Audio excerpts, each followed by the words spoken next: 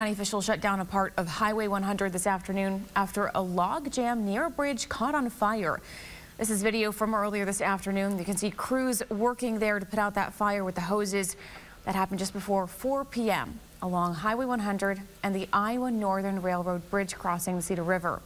Officials say the log jam of dead trees had accumulated against the bridge and caught fire.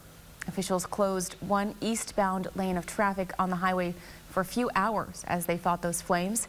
That lane of traffic is now back open. Officials have not confirmed how the fire started.